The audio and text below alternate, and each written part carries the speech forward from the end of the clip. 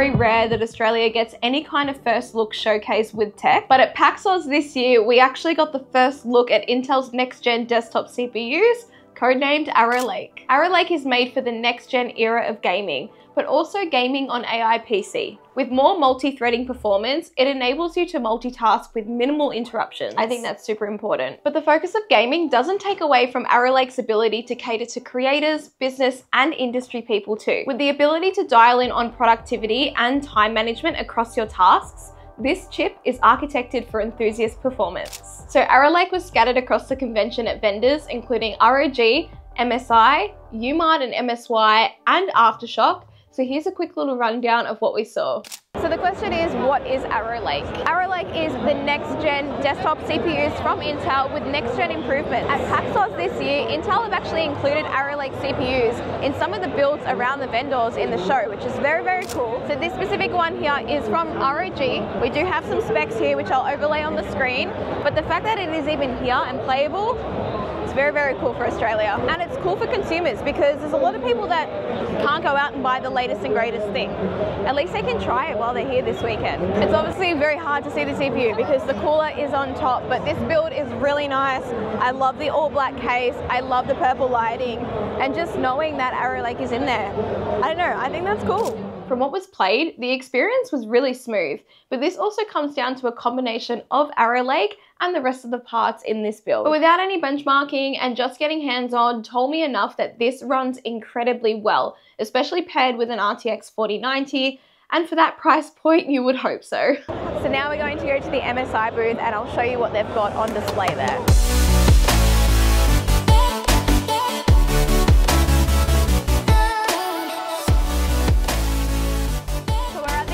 Booth, and they do have the new Z890 motherboard on display. If you're worried about storage in your builds, then the MSI Z890 motherboards are the way you want to go. With a minimum of 4 M.2 slots and a maximum of 6, you can make your build your gaming and content creation hub with no issues. These boards require simple installation, so the most important parts of your PC build will come together in no time. It literally will take one finger to install parts.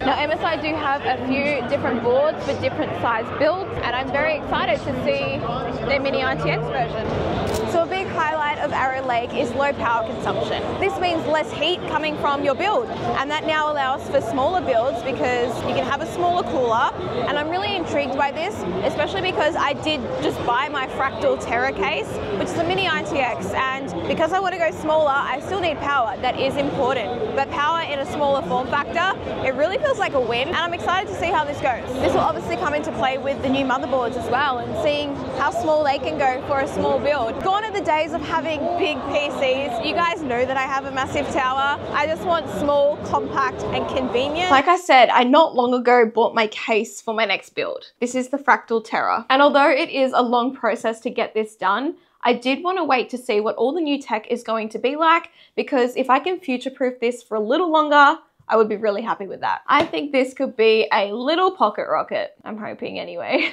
I'd most likely be looking at an Intel Core Ultra 7 processor, but as I am a mixed bag of what kind of games I play and when I play them, I do think this will be more than enough power for me. But what I am looking at doing over the next 12 months is learning a new editing software, and that will be DaVinci Resolve. So spending time on that with the new Arrow Lake chip, I think would be a really good combo and something that will be super efficient. I'm expecting fast rendering times, fast imports of footage, and no lag on the timeline, and I'm predicting that I'm going to receive what I'm expecting, so time will tell.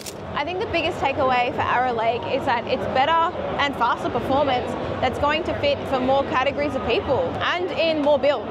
It's obvious that there is a big focus on gaming and streaming, but AI PC is making waves for people with normal workflows and their productivity. Simplifying users' processes and productivity is very important, and that's kind of what I'm most excited about. It's important for people like me.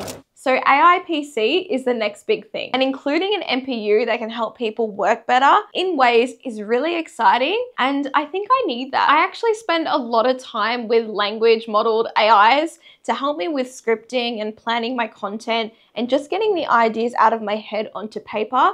So I'm really looking forward to see how AI can take the next step for me with video editing or some form of content creation that goes beyond text. So I do think that having the power of Arrow Lake behind me can really help me achieve those goals. It's one thing to do creative work on a laptop, but having a powerful desktop behind you just takes it to the next level. Overall, there were a lot of cool builds at PAX Oz showcasing Arrow Lake. Although I'm happy with my little pocket rocket of a build, I do hope that these custom PCs have helped inspire PAX attendees to think outside of the box when it comes to designing their new build. But it is also important to think of what's inside the box when it comes to power and performance on powerful new motherboards, setting users up for the future of PCs. Thank you so much to Intel for allowing me the opportunity to check out Arrow Lake at PAX Oz 2024. Please subscribe and turn on notifications so you don't miss my next video, because I'll see you then.